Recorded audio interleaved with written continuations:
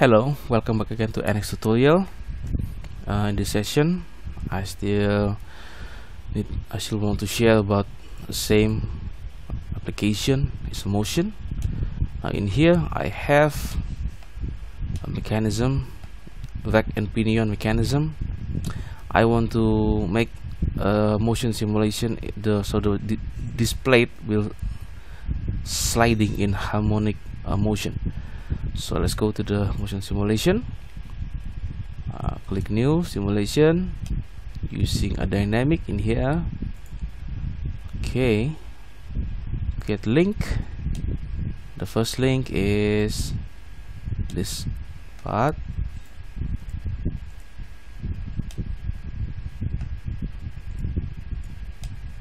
Oh, sorry.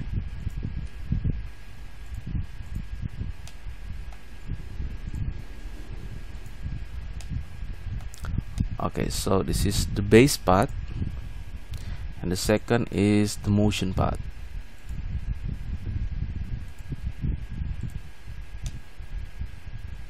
This is the motion part, and the third is the pinion. Okay, now we have three links: the base, moving,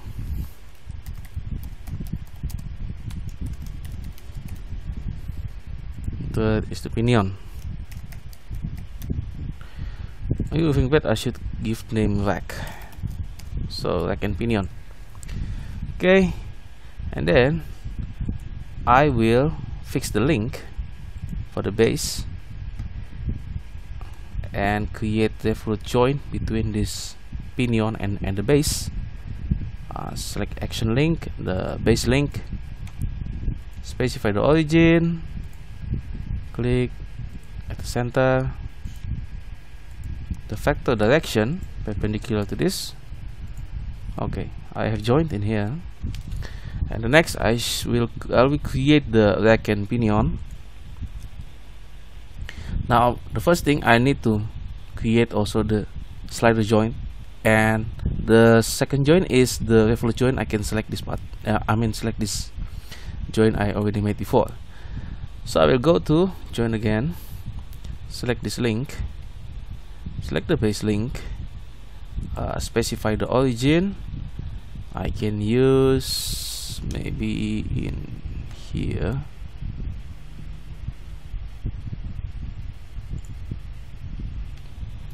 Yes, to specify the vector, you can go to the surface.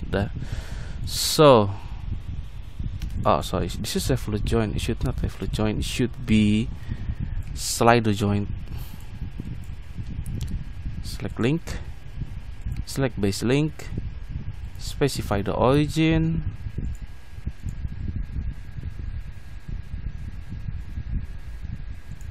It's okay. The vector perpendicular with this. I think this is perpendicular. Okay. Now I have the float and the slider joint to create rack and pinion connection. First, this one. Second is this one. You can see, and it's automatically determine the pin radius 4.7. The ratio, this part. Okay. Now I want to insert a harmonic motion in here. A harmonic motion, you can see the amplitude and also the frequency. The amplitude, it means how many degree change. The frequency, how many degree change in a second. Maybe I should enter this number for the beginning. Click the solution, number 1. Okay, let's using 3 seconds. Click solve and see the animation.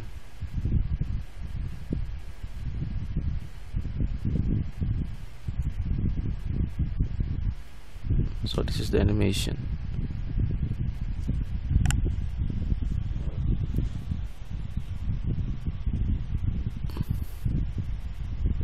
Okay.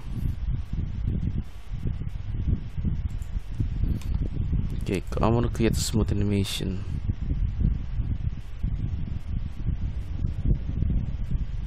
Okay, now for this, if I change the step solution maybe about 5 seconds, you can see the difference.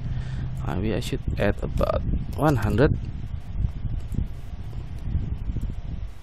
Okay, now this is the motion. Okay, in here you can see the smooth motion. Click close. Now I want to explain a little bit about the harmonic motion. You can see in here we have a harmonic motion. This is the parameter, the amplitude and the frequency. So what gonna be the effect if I change? Okay, for example, if I change the amplitude about just only 45, so it means it just only displacement 45 degree from left to the right. Okay, you can see now it's just only 45 degrees. Is very different with 180. Okay, if I return it again into 180, you can see here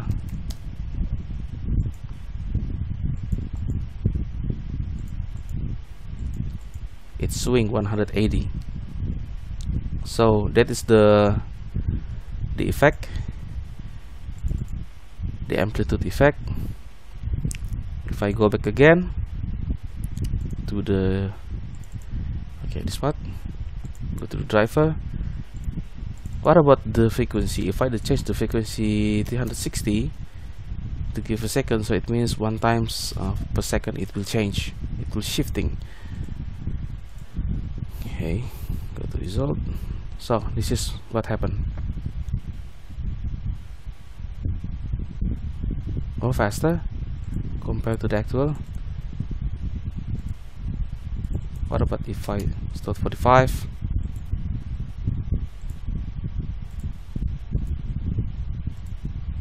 This is what happened if I put it 45 degrees.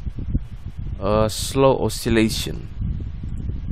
Okay, so that is the effect of these two parameters, amplitude and frequency. So if I change it about 72 degrees, it's getting faster. Solve.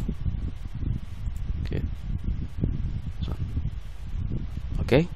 So that's it about explanation and about the harmonic function. So now I hope this can be useful for you if you want to create a harmonic simulation for this motion. Thank you very much for watching my video.